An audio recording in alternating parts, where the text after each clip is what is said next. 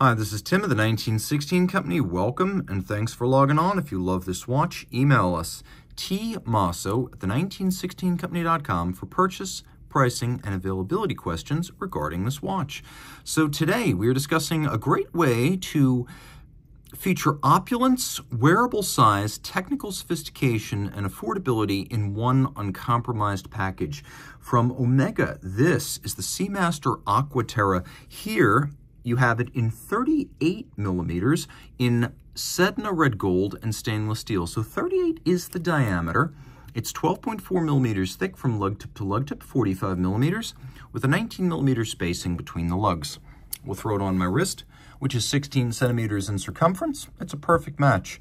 You can see I've got absolutely no danger of the lugs overlapping the edge of my wrist, even from over the top, which exaggerates the width of a watch. You can see how much clearance I've got on each side.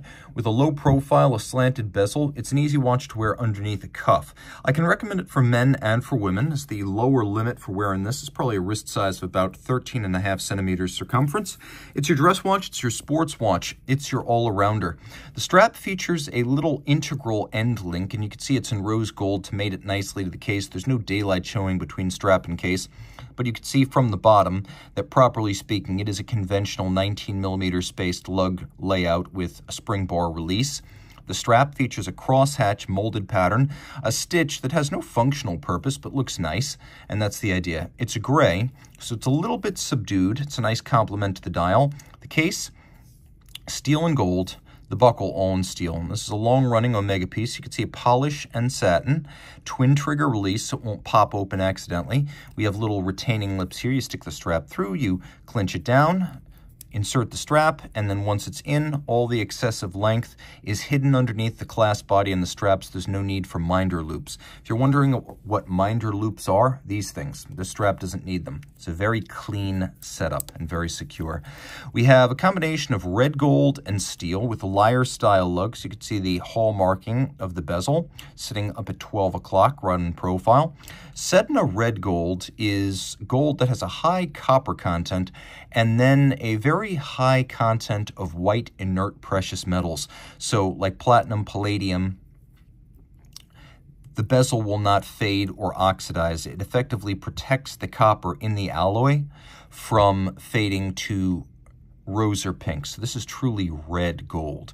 We have lyre style lugs. We've known them on Omega products since the early 60s. So we have these inward bevels, we have these outward bevels, and then we have a case band that's satinated from end to end, and we have a crown that's slightly recessed with a combination of media blast and polish.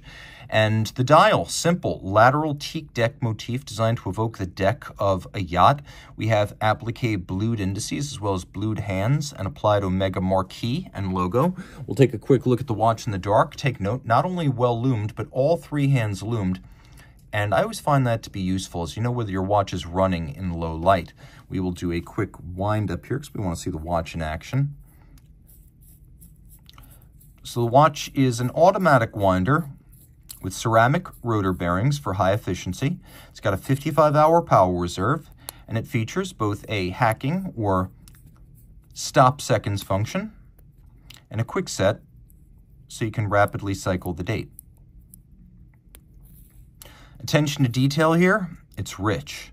Taking a quick look, you can see that the window for the date is faceted rather than cut sheer through the dial, creating a more gradual step down. And you could see that there is differential finish and faceting to these individual blued indices, as well as a dropped track outboard for reading seconds and minutes with a vintage-inspired broad arrow style minute hand. Note the difference between the satin and the polish on the plane of the hands themselves. Turn it all over, and you can see we have caliber 8800. This is the same movement used in the diver 300 meter. Note the watch is 100 meters, water resistant, is also effectively amagnetic, immune to magnetism. It's also shock resistant, thanks to a full balance bridge and a free sprung balance. Single barrel, 55-hour reserve. It's got a quirky beat rate of 25,200 vibrations per hour.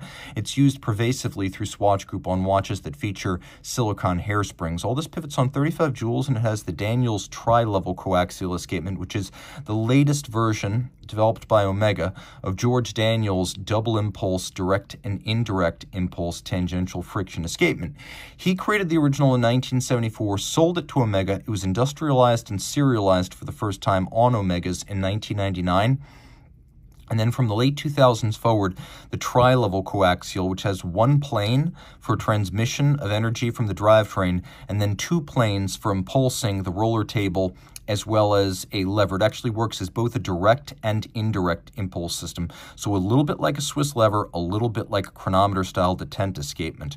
And then the idea here is that you have tangential friction at the impulse rather than the sliding friction you get with a Swiss lever. So it's a lower friction, increases power reserve, improves chronometry, and reduces maintenance requirements. And the watch has been through the full master chronometer certification, which is not just 6-position testing for chronometry of the entire assembled watch. It meets and exceeds the COSC chronometry standards. It also includes durability, power reserve, winding efficiency, anti-magnetism, and water resistance. So a METAS, or master chronometer, is a more thoroughly evaluated timepiece as you wear the timepiece. Because remember, COSC is 5-position testing of the movement by itself. This full package. If you love this watch, reach out to Team Mosso at the 1916company.com for purchase and pricing details.